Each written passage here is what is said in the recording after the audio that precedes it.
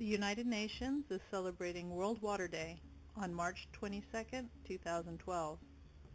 They'd like you to understand some quick facts about water, how water relates to food.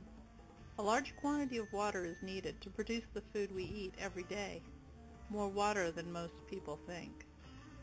What is the relationship between food production and water use? Well, on average, we drink between 2 and 3 liters of water per day, but it takes 1,500 liters of water to produce just 1 kilogram of grain, and 10 times that amount, 15,000 liters, to produce 1 kilogram of meat. To produce enough food to satisfy a person's daily needs takes about 3,000 liters of water. Water is a renewable resource, but it is finite. Water covers the earth, but 97% of that water is salt water. 1.7% is locked in ice. Less than 1% of water is fresh and available for our use.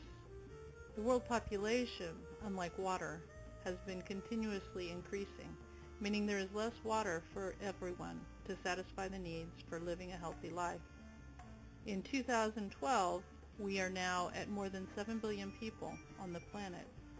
As we look out to 2300, some estimates indicate that the population will continue to increase.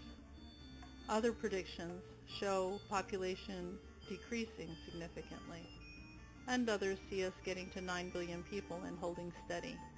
When we look at the total amount of water that we have available and look out to 2030, during the time when we know that the world population will be increasing, we see that domestic use of water is significant. When we add industrial use, it is more concerning. But when we look at agricultural use, we are using almost all of the available water. 70% of all water use is for agriculture. The world is thirsty because it is hungry. It takes 1,000 times more water to feed the human population than it does to satisfy its thirst.